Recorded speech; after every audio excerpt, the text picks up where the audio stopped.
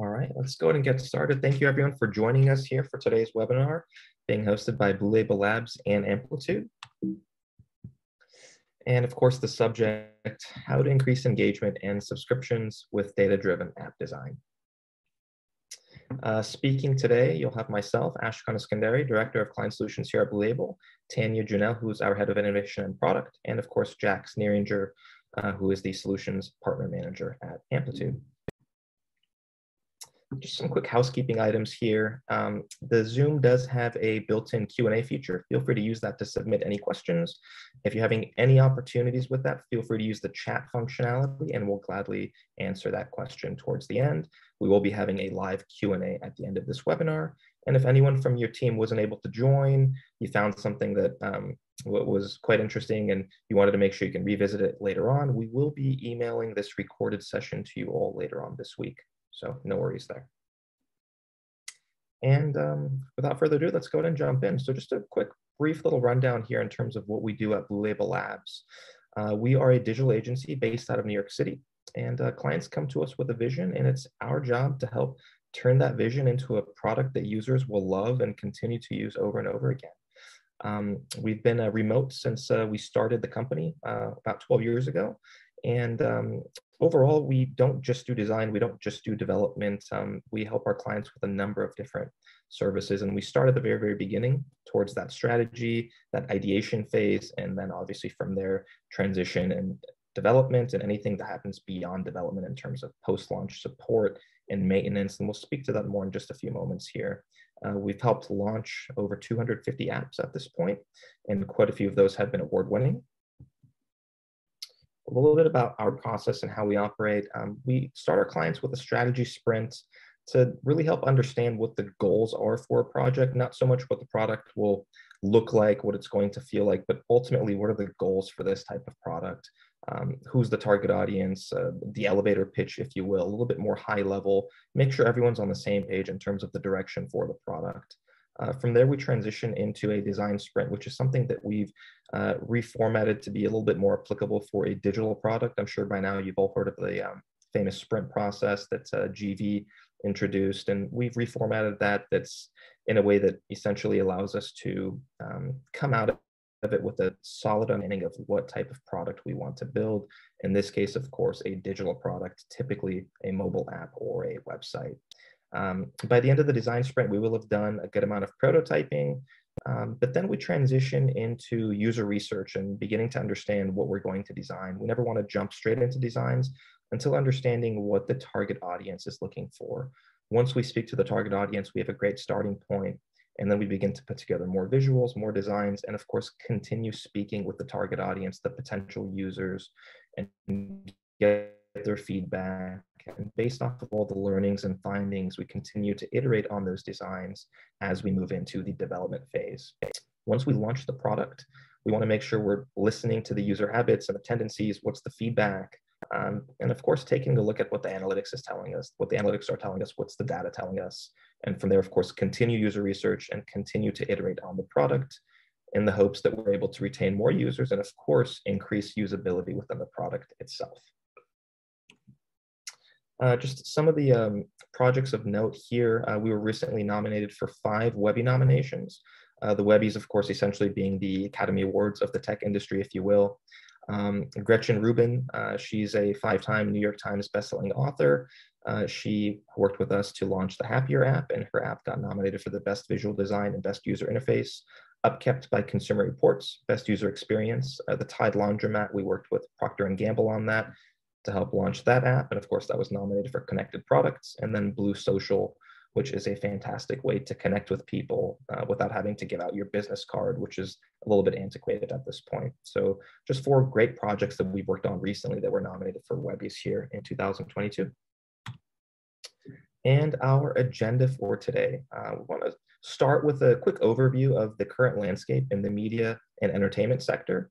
From there, we'll transition into defining the challenge that we're of course speaking of and the reason we're all gathered here today, and then identifying the various ways to address that challenge, and then for you all to be able to take away a checklist of different action items.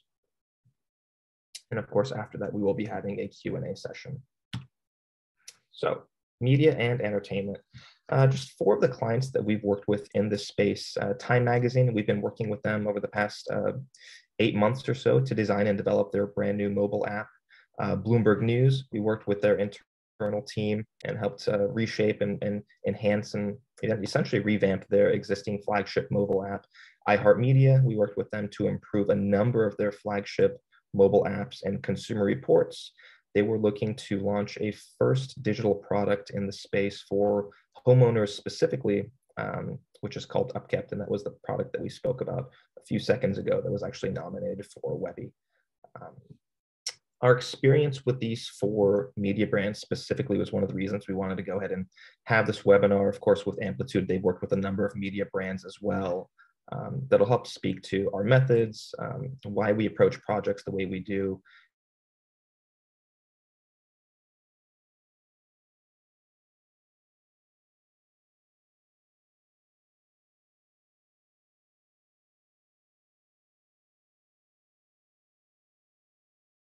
I think we might have a frozen host. Are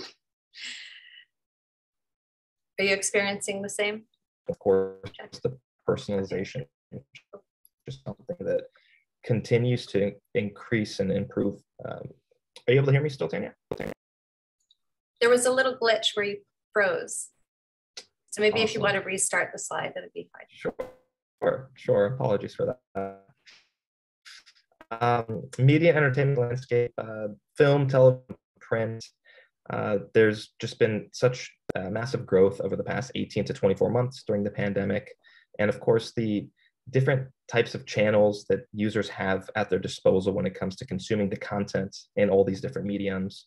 And the investment in the different strategies to retain users and increase revenue has been significant over the past few years. And obviously, this means there's more players in the space, and we'll talk about that in just a moment. Some stats. During COVID, the US saw roughly 6.5% increase year over year, and the sector is now looking at 500 billion in value. Those figures were accompanied by a 35% churn rate on subscriptions, which is interesting, right? I'm sure you've all seen the headlines that came out a couple of days ago.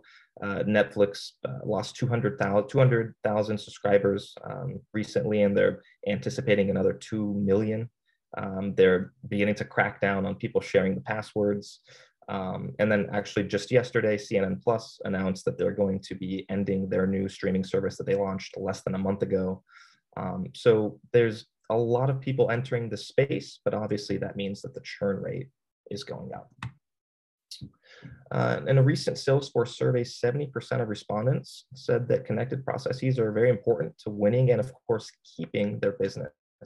And customers expect seamless handoffs between channels and contextualized content based on their previous interactions. And what does that mean exactly? Let's take YouTube, for example. If a friend of mine sends me soccer highlights that I'm watching on the YouTube app, great. I can watch some of them, and then maybe I pause it. I end up doing something else. I get pulled into a different app, and I forget about it. But then I'm sitting down and I'm looking at my TV. I turn my smart TV on, and I pull the YouTube app up. It's going to allow me to resume that video based off of exactly where I left it off previously. And then if I'm visiting YouTube again on my MacBook, I'm able to pull up the videos that I've most recently consumed in the history section of YouTube. But of course, it's going to be able to suggest and recommend different content based off of how I've interacted with the platform in the past. Essentially, the platform is, to me, acting in a way as if it knows me. It knows exactly what I'm looking for. And that context is very important based off of how I've previously behaved when using the app. And obviously, this is all about personalization. Companies that are using advanced personalization report a $20 return for every $1 spent. That's impressive. 95% of companies that saw 3x ROI from their personalization efforts increased profitability in the year after their personalization efforts. So obviously, the numbers tell quite a telling story right there. ROI on UX. Happy users are engaged and more willing to pay for a great experience. And research from Forrester shows that on average, every dollar invested in UX brings 100 in return. And that is a ridiculous ROI. At the end of the day, when you look at apps like Netflix, apps like a YouTube, they've set the bar very high in terms of what a good UX is. And now users have very high expectations when interacting with digital products that belong to other media brands, other platforms in the media and entertainment sector. And with that being said, I will pass things over to Tanya. Thanks, Ash. So I'm Tanya Janelle. I'm head of innovation at Blue Label Labs, and I'd love to talk to you guys about this common challenge that media and entertainment companies are dealing with at the current moment, but also about how this is an opportunity for emerging companies as well. As Ash mentioned, we worked with Gretchen Rubin, who's just started her full-fledged media company, so it's going to go across podcasting, print, and other types of media, and having a little bit of an edge over other emerging niche, influencer style media is going to be a very powerful tool as well. So not only just for large companies who are looking to optimize, but for emerging players who are looking for a little bit of an edge, a little bit of a deeper insight and a tool set in order to carve their space in the market. So all those stats that Ash just went through is a fair reason to stress out if you're a product stakeholder, if you are dealing with needing to meet your KPIs and you have just like all of these forces coming at you and you need to make a win for your business.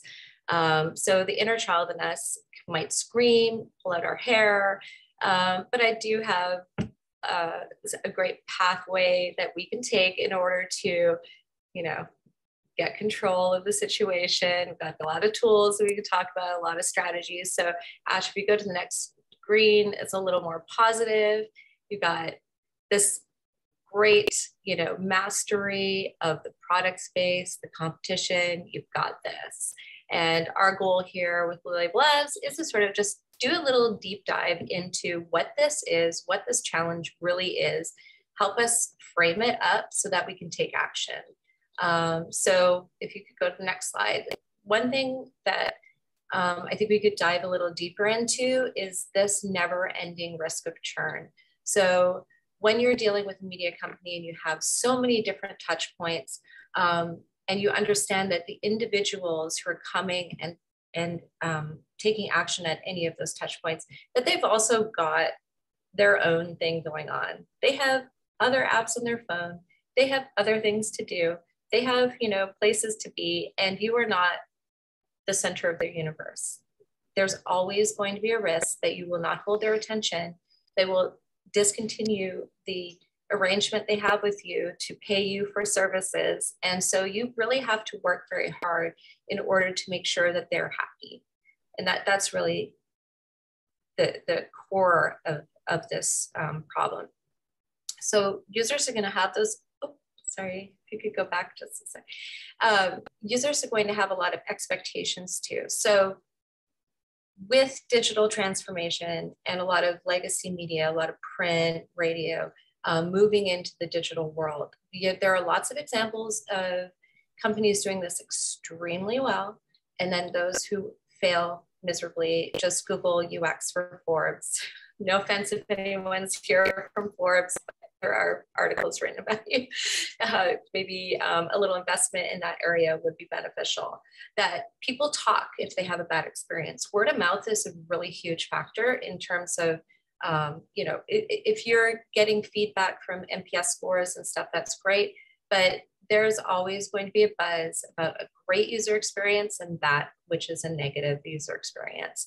Another thing that users are extremely demanding about is personalization. Personalization in space, especially for younger users, we're talking Gen Z, young millennials, they will not spend any time with a product that doesn't completely say, I know you, I know what you want, I'm gonna make this super efficient, I'm gonna serve you everything that you desire.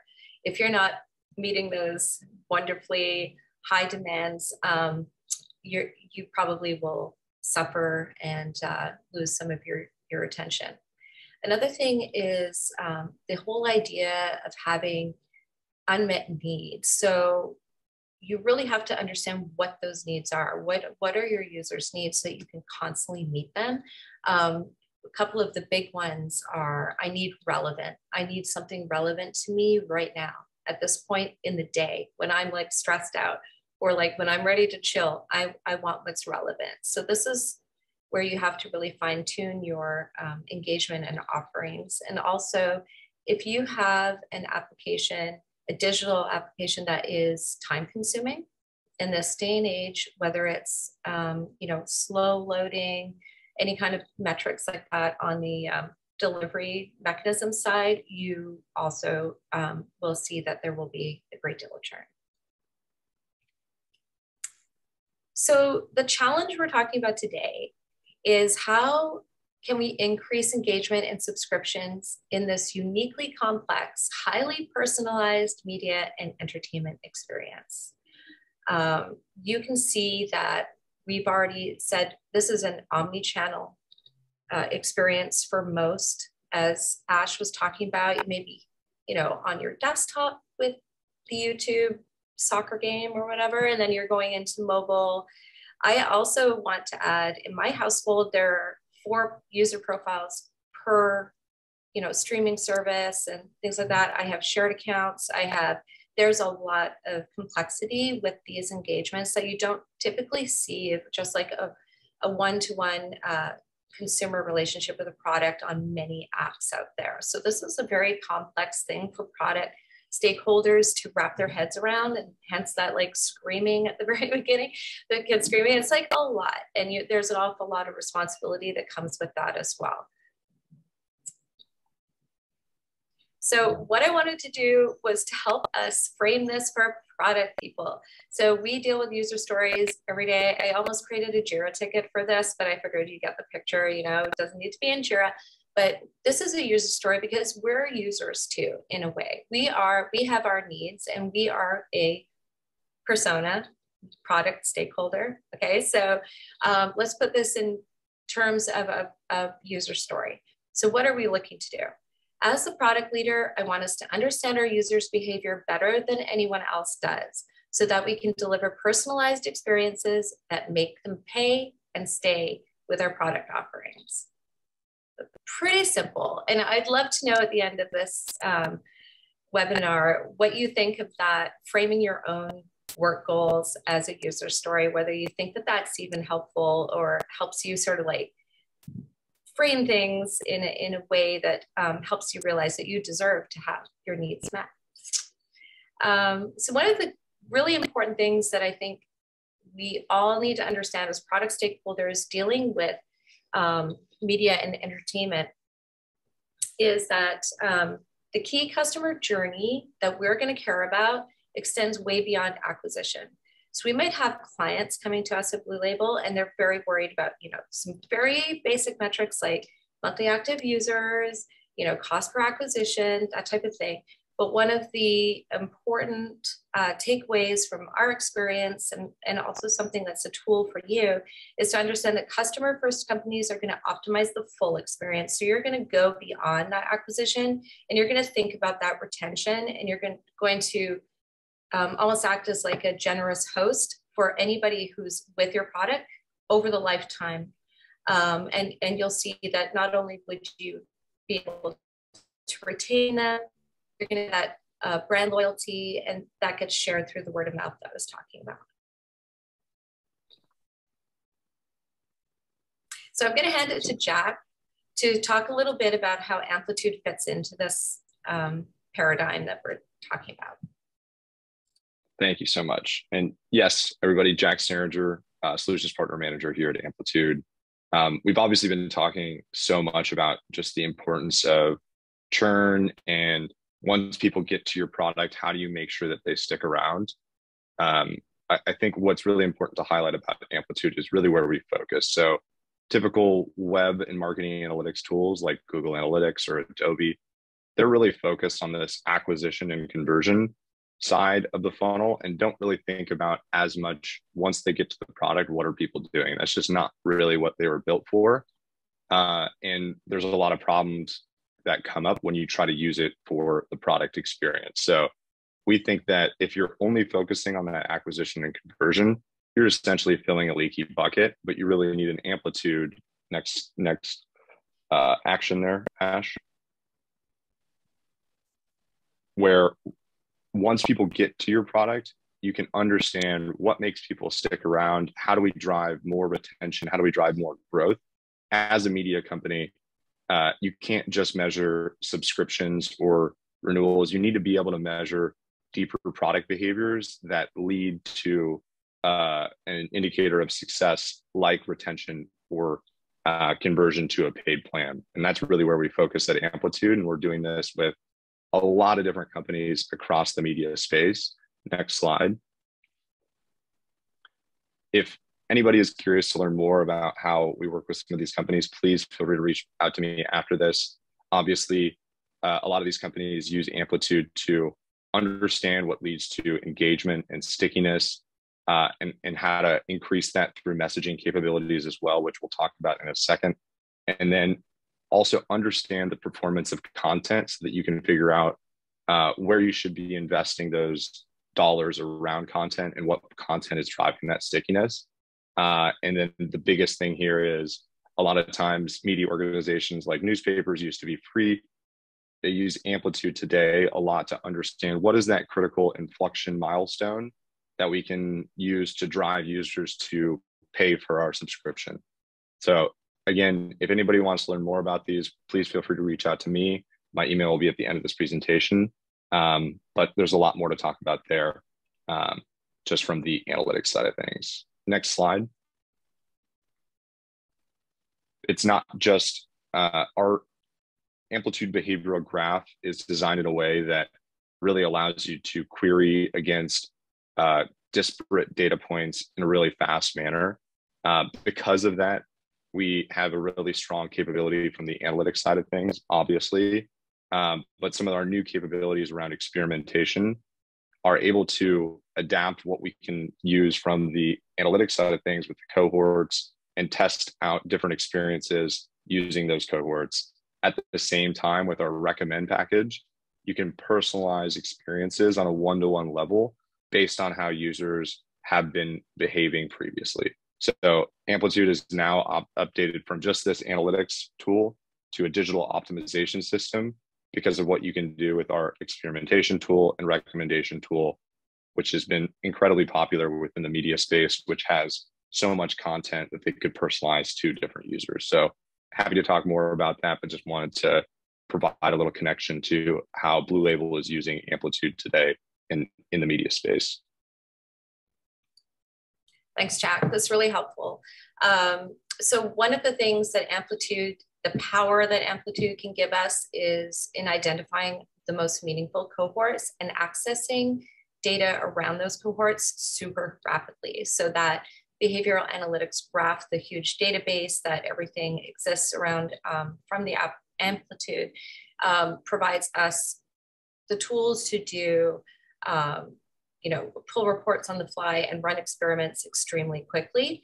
It also helps us segment our cohorts so that we can run longer term programs in order to deliver an optimized customer experience to them. So if you go to the next slide, I sort of talk about what that means in the media and entertainment space. So omnichannel, many different types of users, switching profiles, accessing from different devices. There's even disparate properties that exist amongst media companies. There's bundled subscriptions, there's niche. So there's a lot of things to think about. And each individual customer journey is incredibly important. So when you're looking at personalization specifically, you really cannot be lumping so many people into, okay, they signed up here and we want to understand how many people have, binge watched a series. Like, we want to understand the individual on such a level that we can deliver the personalized experience. And how can you do that with ordinary analytics? It's very, very difficult. The behavioral analytics graph database allows us to pull minute actions and identify milestones in behavior that help us identify patterns of best behaviors we want to see other users take in order to convert, in order to become a high value user of our brand. So we'll want to identify and analyze certain milestones that users are hitting, irrelevant of a time frame. Basically, we want to see if they've hit the milestone at all. And as you can see in this little diagram here, we might be looking at, okay, maybe we want to see someone who downloaded the app from campaign A and also clicked on something recommended and then watched a binge series. Those might be some milestones that we find interesting. Then we might look at someone who's coming in from campaign B and have they done those same actions. If they've turned into high value customers, those are going to be powerful milestones for us to look at and maybe push other users in order to nudge them to becoming high value customers. Next slide. So the behavioral analytics, the powerful thing about that is they're very different from just, hitting one event, tracking one event. You're going to track 1 or 2 or 3 events in order to hit your KPIs. It's kind of like a siloed look at your product. Behavioral analytics look at the entire customer behavior over time, so that helps you understand why they're doing a certain thing at a later point in time. So they might have had, maybe they're responding very well to a notification, or they're responding very well to a preview. These are things that you want to understand about that user and then continue to deliver accordingly. And any size company will benefit from this type of analysis. So looking at the user behavior and identifying the milestones that matter. So you can see here, the highlighted in green could be a hypothetical set of milestones that you're going to actually extract the user groups who have done those particular milestones. So you can understand when individuals are not taking those steps, how you can push them to take those steps if those milestones actually help you achieve the high value customer that you're looking for. And a lot of data analytics, especially Google Analytics is something we're looking at. Almanac customer journey tracking. So as I was mentioning, they're kind of like siloed, but they're based on a discrete time period, irregardless of what's happened before then. Have they done this action? Have they not done this action during this discrete time period? And then Ash, if you can go to the next screen. But Amplitude helps us identify what actions help make, or what we would consider an activated user, what actions we know get a user excited about the product and you've got their attention. So in this example, if they've watched a third video, regardless of when they signed up, you might have someone who signed up and dropped off on a subscription, then they came back again, they've been with you 4 months, but if they just get to that point of watching a third video, you've got them activated. And then you can take different actions and accordingly to push them to becoming that valuable customer. So you can plan and identify those milestones with Amplitude, and then create a strategy in order to move all customers towards that very valuable customer status. So this is just a visual, so you get it in your head that this nudging is totally within your hands. So as you come up with your product strategy and optimization, you're going to be able to understand what will move a person and nudge them towards doing what you hope they will do in order to help you meet your KPIs and in order to help your business. So that could either be, to watch an additional set of videos, or something that worked really well with other cohorts to move them to conversion, to, upgrading their subscription, anything like that. You'll be able to understand, because you have the data there, that these things worked for others. So we're going to attempt to push that towards these other cohorts.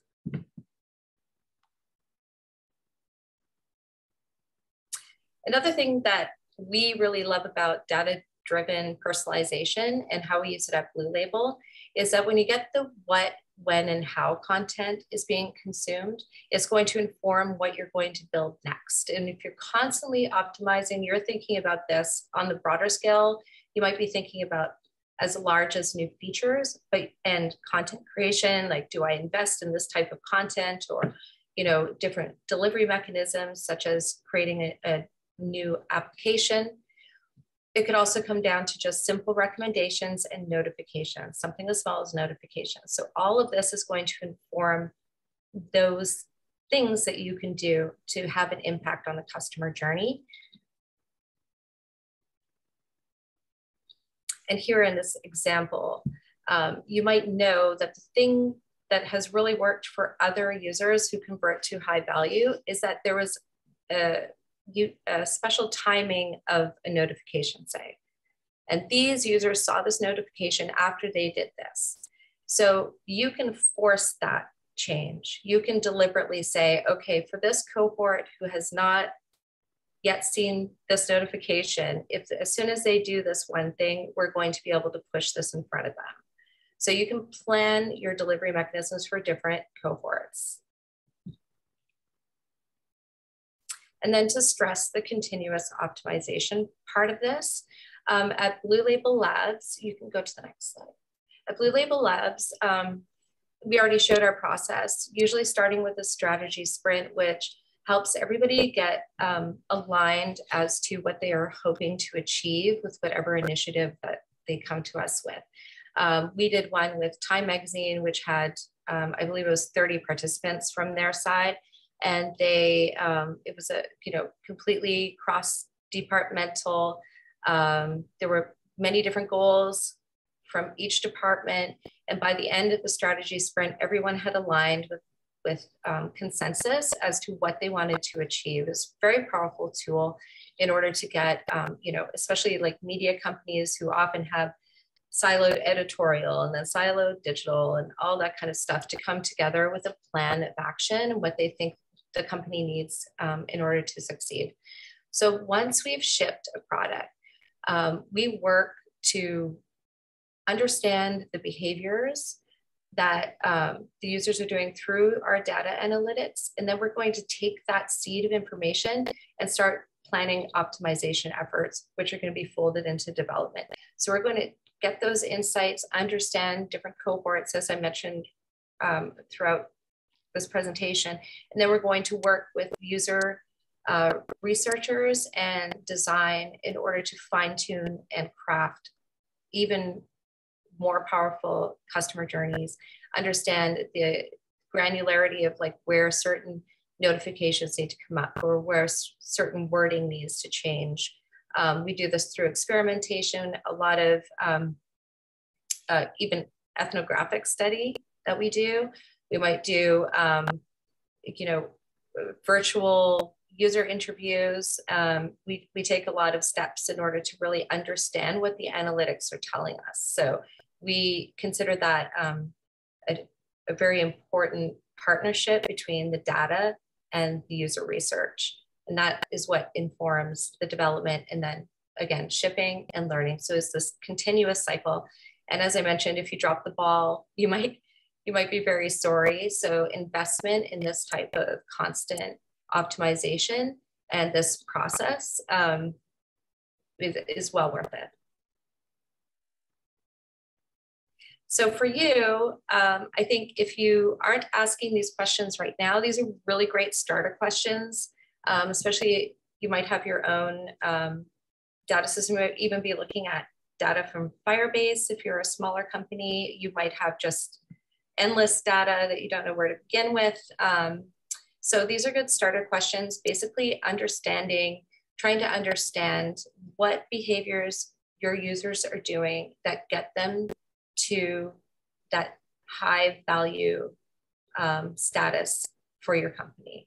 So whether it's someone who's deeply engaged, whether it's someone who's actually paying you, someone who's upgrading, what are those behaviors? How can you understand them? And then can you increase the number of high value customers? Well, you can say quite clearly, if you're using something like Amplitude and you're working in conjunction with user researchers and things like that and design with the mindset that you want to continuously optimize in order to do that, you know, I think you're going to get the answer yes. If you aren't doing that and you still need to increase the number of high value customers, this is something that you might want to start looking at and saying, what else can we do that? Another thing is that taking time to identify those milestone actions, like really critical milestone actions in your customer journey that you really need people to hit in order for them to convert, to identify those and to really have a deep understanding what those are. And then the action checklist. So as takeaway, I do want to say that our customers in media and entertainment usually start with a strategy sprint. Again, that's not only to help align, but it also it helps guardrail against blind spots. There's a lot of stress testing of assumptions and ideas, and the goal of a strategy sprint is to have a really clear pathway as to what your initiative is going to accomplish. So we found that very successful. Another thing is to implement Amplitude tools that fit your needs. So depending on the size of your company, depending on how much you actually need to analyze and move, how large your user base is, how many do you have disparate products that you need to track consistently over time and across channels. All of these will determine the type of tool that your company will need, tool set. Asking what valuable users are doing, and then identifying those key milestones, and then optimize your offering to nudge users towards those milestones. And you should be able to have increased engagement and subscriptions, as long as you don't forget to continually do it and avoid the churn.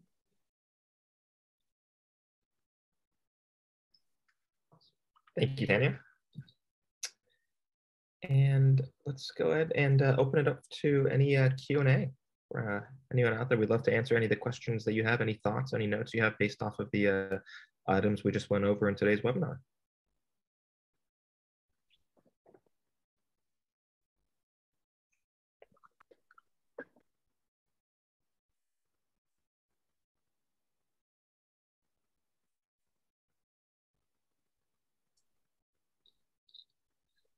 Ash and Tanya, if you were to think about obviously the situation going on with Netflix today, I'm curious, like how much do you think that they should worry about churn like this? Is this something that you think is going to impact their business, like from the news and media perspective? Curious what your thoughts are on kind of how everything changed given that news. I mean, I have views on it regarding the younger audiences. I think there's a bit of a attention deficit happening. Just the fact that there's so much user-generated content, there's so many unique perspectives and views that are available via that if you want to find something that surprising or you can identify with, you can cycle through these things very quickly.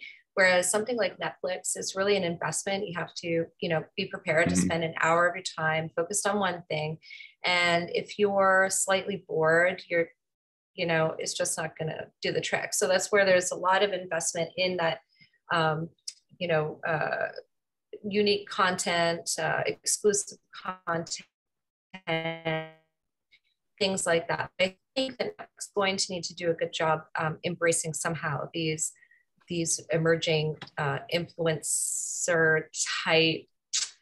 I'm not sure how they would do it, but that's definitely something where they might say, do we have to jump on the bandwagon a little bit and start communicating with the younger users? How are we going to do that? Do we need to have a different delivery mechanism? There's also other factors like 5G, live events and things like that. Maybe they could tap into that as it becomes more, viable. Curious, Ash, what you think?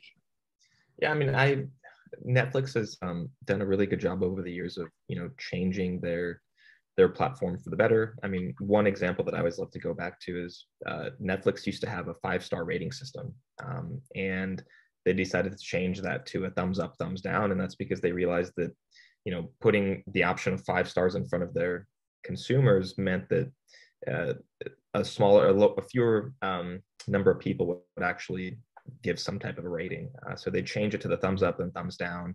And they realized that when users had just 2 options now to choose from, they were more likely to give some type of feedback.